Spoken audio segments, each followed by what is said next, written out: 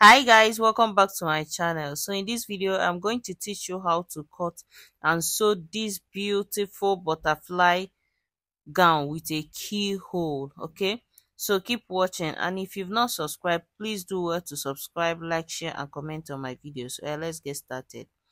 So guys, I am folding it. Watch how I'm going to fold it. I This is the full length. This is 3 years of chiffon fabric, so I'm going to fold it first like this. Then I will make it to be the same on the same length. I'm trying to make it to be on the same length. Then I'll fold again like this. I'll fold like this again, and then I'll pin it down.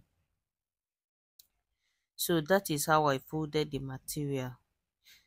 Then I'm going to place the center front on my side, then mark the starting point. This is my starting point. I didn't start from the upper side. I just wanted to start on that place. So I'm marking down my starting point, which will also serve as my shoulder point. So placing my tape on a straight line, I am going to mark my waist point. We won't be needing the bust point here. Okay, there is no need marking the bust point, but I'll later mark it there. So my waist point is 16, which I marked. Then the hip point 24, which I marked also, but I later marked the bust point, which is not necessary. But I did it for just doing purpose. So I marked the bust point. Then next I'm going to mark the full length of the gown.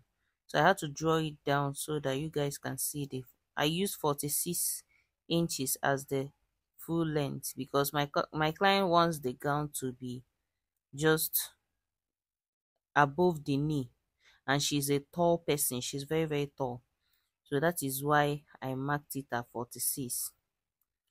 So 46 is my full length. That's the full length of the gown. So I'm going to be cutting out the excesses right now. So I'll cut out the ones that I won't be needing.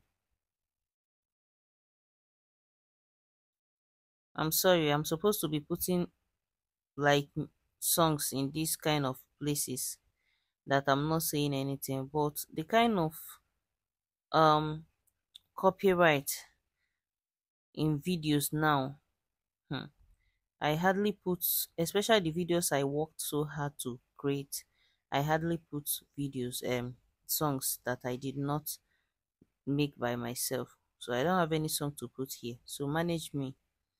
So guys, I've cut out the places that I won't be needing, so I have only the ones I will be needing here now.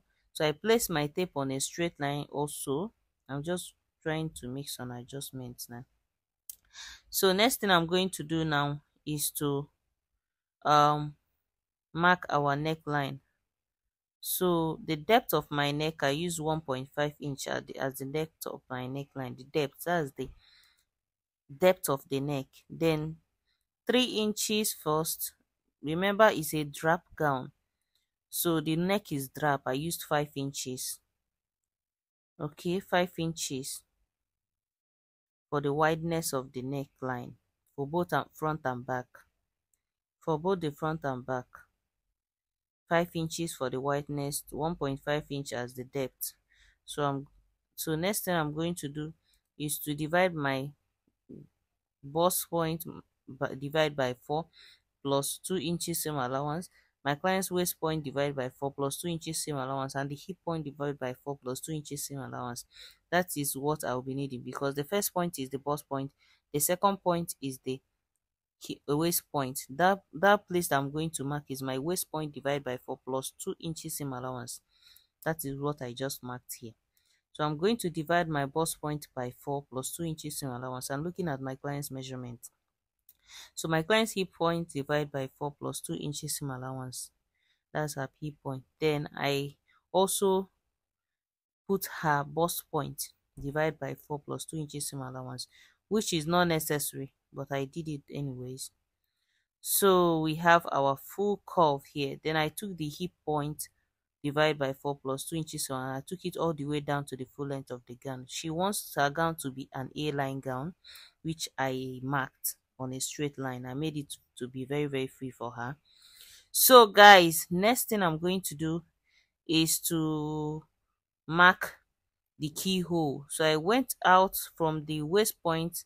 I marked 3 inches outward.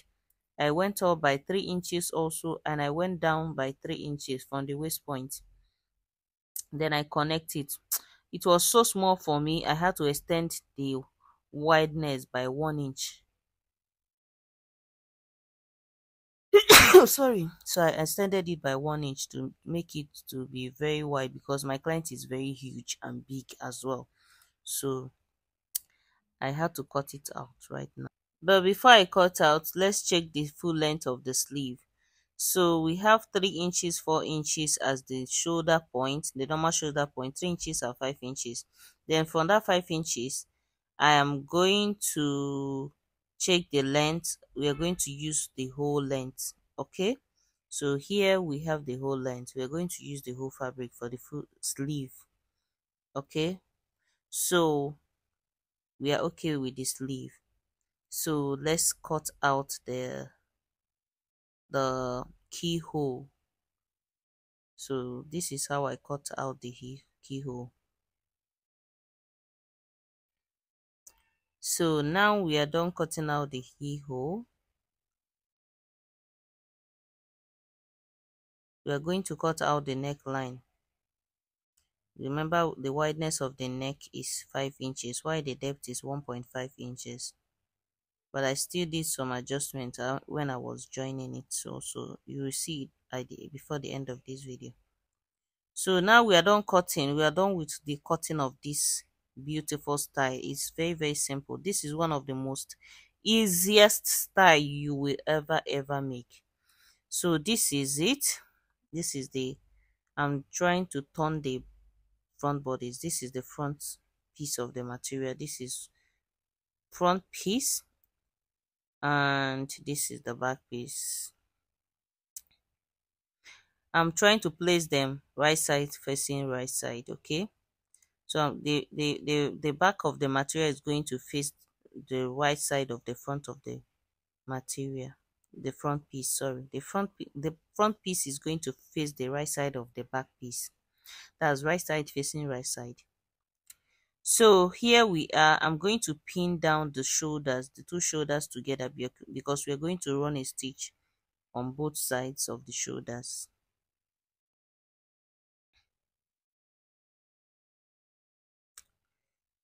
Music is supposed to be playing here.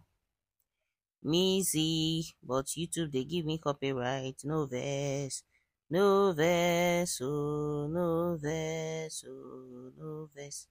Okay, after pinning down the both shoulders, this is the both shoulders. So next thing I'm going to do, remember we have a keyhole there, which is supposed to be on the same track. Okay, no mistakes here. Make sure they are on the same tracks. So next, we are going to join the two shoulders. Then we are going to use a bias to run the neckline, the wideness of the neck. But I have to extend because we have a drap neck. It's a drap neck. Okay, it's a drap neck. I'm going to make some adjustments. One side of the neckline is going to be bigger than one side. So I'm going to be, one side is going to be more open than the other side. So I chose this side, and I had to draw with my chalk, just draw like 2 inches outwards, coming by 2 inches. Then did some adjustment, cut off some little things. So I went in by 2 inches and I cut it out. That is what I did here. So I'm going to bring my bias tape. This bias tape, I'm going to use it to run around the neckline after joining the shoulder. So then I'll use the bias tape to run it around. Then I'll bring it and show you what it looks like. So here I am done joining the shoulders, and I've run the bias tape on the neckline, and it came out so neat and beautiful. Also, I joined one side of the keyhole, as you can see. Okay, I joined this side of the keyhole as you can see. So I'm going to use the other side to teach you how you can also do it on your own. Okay, so this is how I did it. Remember, we are on the right side of the materials. Now this is the wrong side, the place I just opened. Then I'm going to just bring it together like this and pin. Okay, bring the right side and the right side together and pin. Make sure you're closing the keyhole. You're going to do it around the keyhole. Okay, don't worry, there is enough space. Okay, it's not going to hook. You're going to do it around. Keep doing it, keep closing it. Close it right side facing right side. Okay, right side facing on the wrong side though. Make sure your count, as in after turning it, you are on the right side. Then turn over to the one side. Like, how am I going to explain it? You see what I did in video now. Just we are on the right side though, but by the sleeve side, you just turn the wrong side and start pinning it down. Make my English not come disturb una. So I'm going to, this is the right side ahead, this is just the right side of the material, but when you are turning it over, just open the sleeve and just run it. So now I'm going to close it. I'm going to hem the both sides of the sleeve like this, hem it all the way down, and the down part I will also hem it all the way down, and I will come back and show the work is finished though. There is nothing to work here. So the work is finished. I'm just going to show you what it looks like here. I think I'm done doing everything necessary to do. I've run the two keyholes. As you can see, it came out so beautiful and neat. So now I'm going to show you the belt. It has a belt.